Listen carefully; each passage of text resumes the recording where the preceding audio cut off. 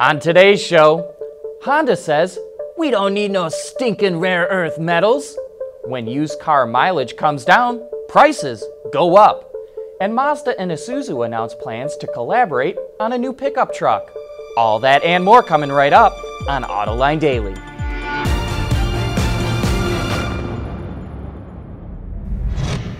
This is Autoline Daily for July 12th of 2016. Several years ago, China began limiting shipments of rare earth metals, which are used in lithium-ion batteries for hybrids and EVs. Well, that was a big problem because the country accounts for over 80% of global production. In response to this, a number of companies started looking for alternatives, and now Honda says it's developed the first hybrid motor magnet without heavy rare earth metals. The neodymium magnet was developed in conjunction with Daido Steel and will be used in the new Freed model, a small minivan based on the Fit platform that's sold in Asia. Not only is it free from rare earth metals, the magnet is around 8% lighter and costs 10% less to produce.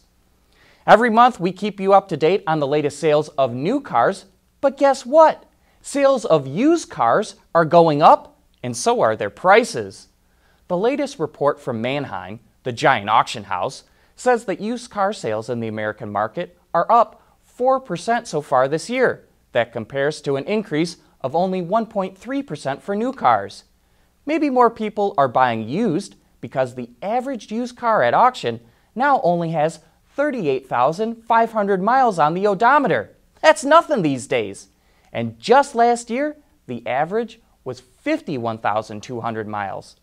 Manheim also reports that used car prices have been going up for 3 straight months and are the highest they've been in 4 years. Even so, it says the long-term trend is for those prices to go down. Small SUVs perform poorly in the IIHS's new Headlight test, and Mazda announces it will build a new pickup truck with Isuzu. That's coming up next.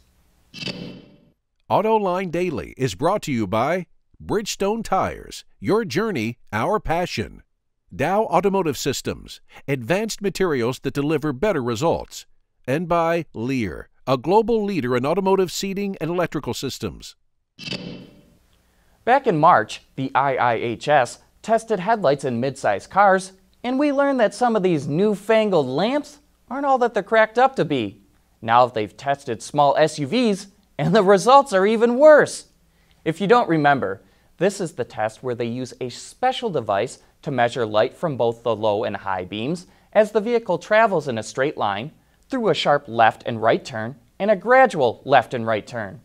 Of the 21 small SUVs tested, there were 47 different headlight combinations, and only 4 vehicles received an acceptable rating: 2017 Ford Escape, Honda CR-V, Hyundai Tucson, and Mazda CX-3, while 2/3 of the list got poor ratings. Next, the Institute plans on testing pickup trucks, so let's see, we'd say in the next 5 months or so, you can probably expect to see a similar story.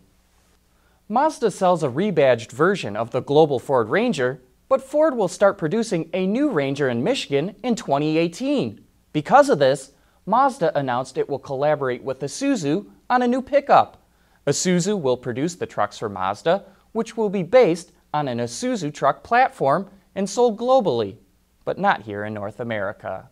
And in other truck news, Ford is providing more information about its all-new, second-generation, 3.5-liter EcoBoost V6 that's going into the 2017 F-150. Horsepower has jumped up by 10 to 375 horsepower, and torque is up to an impressive 470 pound-feet, which is 50 more than the previous generation. The all-new engine will also be paired to the recently announced 10-speed automatic transmission, so we expect to see a boost in performance and efficiency. 2017 F-150 goes on sale this fall. Coming up next, Renault takes the wraps off the all-new sedan version of the Megane. At Bridgestone, our engineers want to help make sure you're not stuck on the side of the road. Our revolutionary drive guard tires are engineered to take a puncture and drive up to 50 miles. Ready to go. Watch the Olympic Archer demo at BridgestoneTire.com.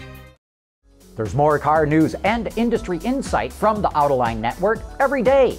take a moment to click that subscribe button. You'll never miss another Autoline episode.